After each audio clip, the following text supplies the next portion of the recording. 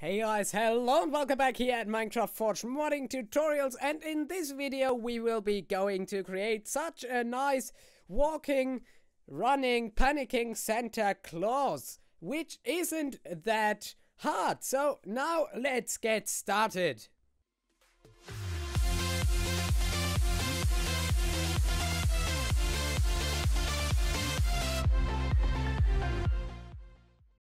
In this episode, we will be going to have a look at entities, which are basically just objects that can move around in space. So first of all, we are going to need to create a new package.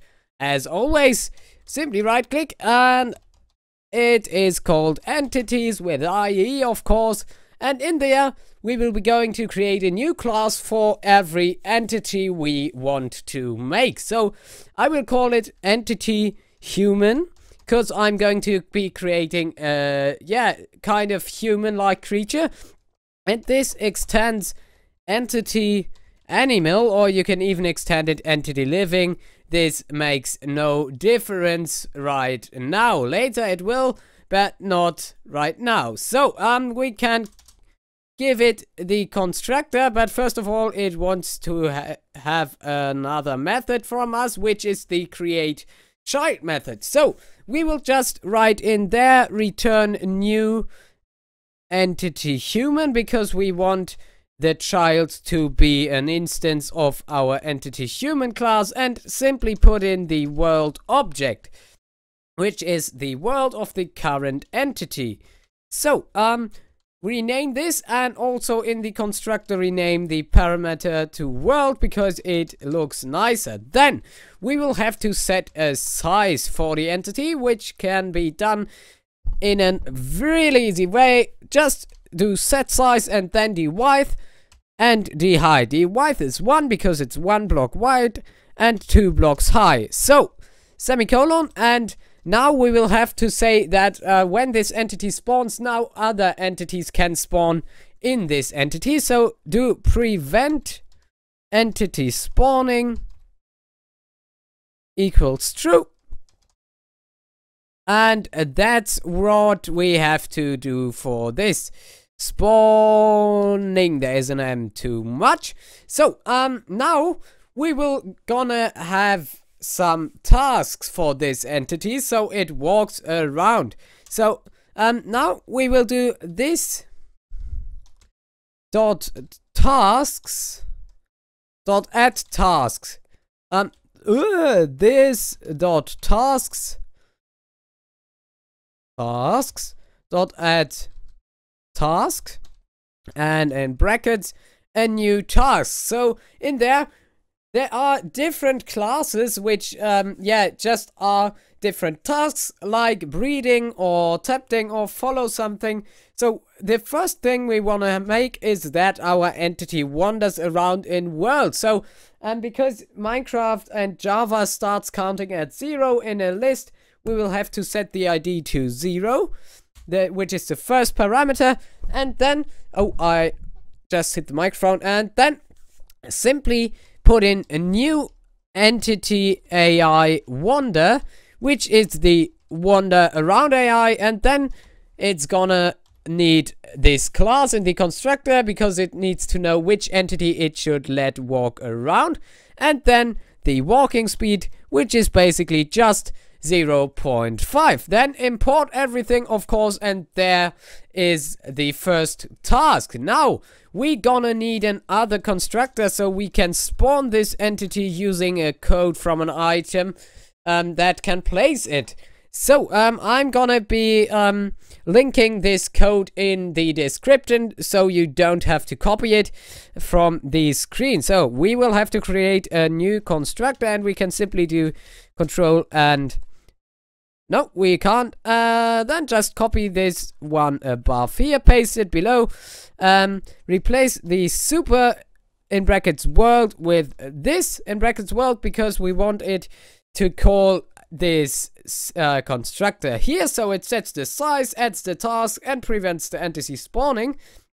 And now we will have to add 3 doubles here, which are basically just the eggs Y, and the Z position of the entity. So, and in here we will going to call set position X, Y, Z. Really simple, but really useful. Set position X, Y, Z. So there we go, and we now can set an entity in the world, but we first have to say Minecraft that this entity should actually use the AI task we just added. So we will have to write public boolean in here is AI enabled, and Minecraft loops through all the entity classes asking for if the AI for the specific entity is enabled. Sorry. And if it is so, then it looks for tasks. So we will definitely have to return this by true, so our tasks are executed. So, and now we can add some other tasks. For example, this .tasks .add task, and now we will have some panicking tasks. So do add task and new entity there in slot 0, and do new entity AI panic, and as the above one, it just takes in the entity class and initial speed, which is 1.0, because we want it to walk faster or to run when it panics. So now we want this entity to follow the player if we are holding an iron ingot or an other item. So we will have to add a third task. So this .tasks.add task in brackets ID is of course number 2, and new entity AI tempt. Entity AI tempt, and as the above one, it takes speed and the entity class and now 2 other variables. So first of all the class, then the speed, which will be just 1.0, then the item, which should be causing the following, which is just items.iron ingot. For now, you can set this to any item you want. I will set it to an item ingot. Import everything. And now a boolean, which defines, let's have a look in the code, entity AI tempt, and the boolean is if it is scared by player movement, as you can see, like chicken are, I think.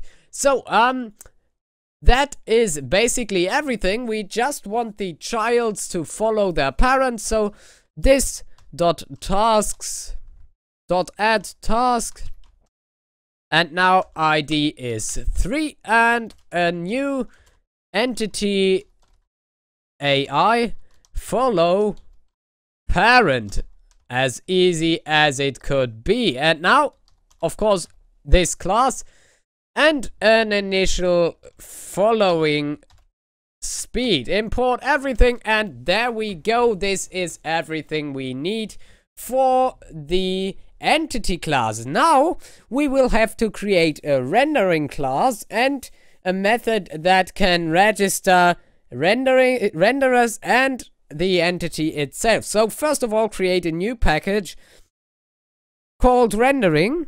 So it's mysterious.mods.tutorialmod.rendering, and in there another class, another package called entities, because there will also be some block renderers later on. So create a new class called render human, and simply this extends render byte, because and the render byte thing is just the class that renders all the all the player shaped models, so all the Steve models. So model byte is called model, the float is the shadow size. So we will put this in the constructor too, and shadow size. And now let's have a look in the superclass. So control click, and in there are pretty many methods. So what we're gonna need is two methods basically. First of all, the do render method. Let's go down here to look if there are any other methods. No, the only methods we need are these two. So copy it and paste it in here. There we go. And now just rename these fields in here, which is the X, the Y, and the Z position, and then the rotation, and it must be the rotation pitch here, but I'm not pretty sure if it is, because sometimes it is pretty laggy using these values. So now simply put in entity down below here, and X, Y, Z rotation yaw, which is just the yaw rotation of the entity, so around its y-axis, and the rotation pitch. So what this does is basically it just renders the entity. So we will do super.do render because we want it to call the super method. And now we want to get the texture for the entity. So I will basically just grab this out of my real life mod assets folder. You will be going to need another, yeah, you can just use the default Steve texture and modify it in GIMP or Photoshop. That's your choice. I will just use a texture from my real life mod. And then simply I have created already a package in here. So I will rename this to center clause, or just to center.png. As every texture, it has to be in the PNG format. And now, now, just return the resource location of the texture. So protected resource location, get entity texture. Just return, okay, return a new resource location pointing to the texture you have just created, or you have just pasted in your folder. So a resource location takes in a string as for the blocks, but now we will have to give over the whole part. So not real life mod, but it is tutorial mod. And then the path, which is assets tutorial mod textures slash entities. So we will just have to do textures slash entities, because the texture slash entity, because the tutorial mod already points into assets slash tutorial mod. And then simply do slash center.png, which will open up the center texture, which I will show you now. So we can close these classes right now, and what we'll need now is to register these methods in our proxies. So that's where the proxies become important. So click on the client proxy and create a new method in which we will be registering all the rendering stuff. So this will be called public void register renderers, as it could be, and there we go. And also copy this method into the common proxy, because the client proxy just extend the common proxy. So in the client proxy now we simply have to bind the entity renderer to the entity. And this can be done like this. So first of all, we'll have to write rendering registry.register entity rendering handler, and in there we'll have to call our entity human.class, and then a new instance of our render human class, in which we'll have to put a new model piped and the shadow size 1. Now in the common proxy we will have to create a new method which can register entities. So simply create a method called register entities. Now as for the register renderers method, we will have to copy this method over to our client proxy. And now for register an entity, we will need an ID that isn't mentioned anywhere in Minecraft. And for this ID we will create a new integer variable called mod entity ID. So now when we register an entity we will always add 1 to this variable. But before we do this we will have to set this variable initially to a value that is higher than the highest entity ID in Minecraft. This can be done by doing mod entity ID equals entity registry dot find global unique entity ID. So what we'll now have to do is simply entity registry dot register mod entity, which will take in our entity human dot class, then the mod entity ID plus plus to add 1 to the entity ID every time we register an entity. Then what we'll have to put in next is the entity name, and we actually have to swap the name and the ID. So the boolean at the back is just a boolean whether it should send a velocity updates or not. So we'll set this to false, and then the update frequency should be 1, and the tracking range, which is the first parameter, we'll set this to 80. And the last thing we have to add is our tutorial mod.instance. So now in your main mod file you'll just have to call the 2 methods we have just created. So go into your preinit method and simply write proxy.register renderers and proxy.register entity. So now we need a way to spawn the entity in the world. So for this we'll just create a new item in your item package, and then I will just copy and paste the code for this. Download link is in the description, and I will not explain it because it is pretty complicated and it would be too complicated to explain it right now. So I'll just have to fix these errors here. You won't have to fix them because I post the proper code. And now in your tutorial mod item class, simply do the usual stuff to register an item. So create a new variable called human spawner, and then add this to the item list. So we can now test this out. And there we go, Minecraft has finished loading. Now let's go into the world and scale this up. And if we now go into our tutorial tab, you will see this item.jeep.name, or it will have another name for you. So now right click and it will place our Santa Claus in the world, as you can see. So it's perfectly working.